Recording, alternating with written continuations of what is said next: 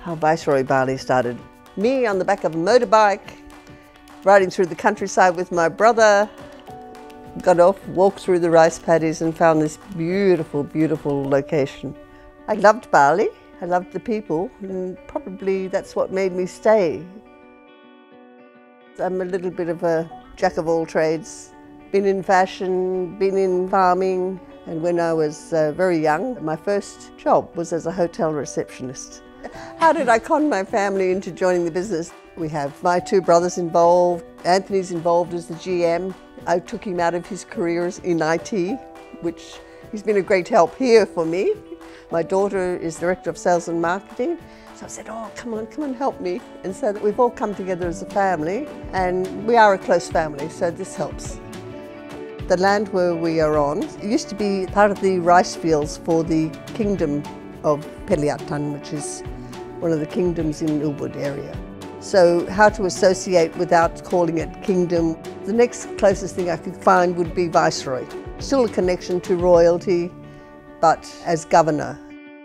I was fortunate when I first came here to meet a friend. His grandfather was the last Viceroy of Indonesia. When he heard that I had called the Hotel Viceroy, he showed me a lot of the history of Indonesia.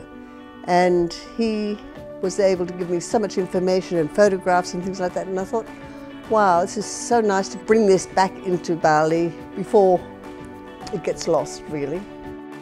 We wanted the guests to experience the Balinese culture, but in a luxurious way.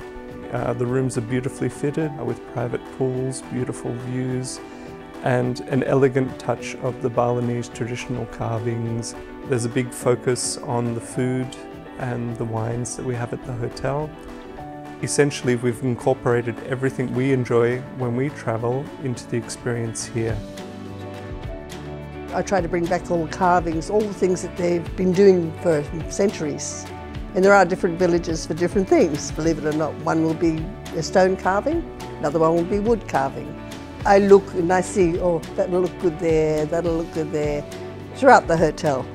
Jumping from village to find the best is half the fun, actually. The benefit of being a family hotel and having the staff with us, we can work together as a large family. A lot of the comments from our guests are about the staff, how they make the experience wonderful for them.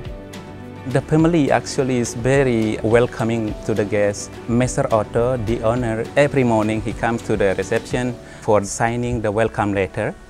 It's a really good ambience to work here with the owner. We feel sometimes he's not my boss, but he's like family already. It's word of mouth that's made us.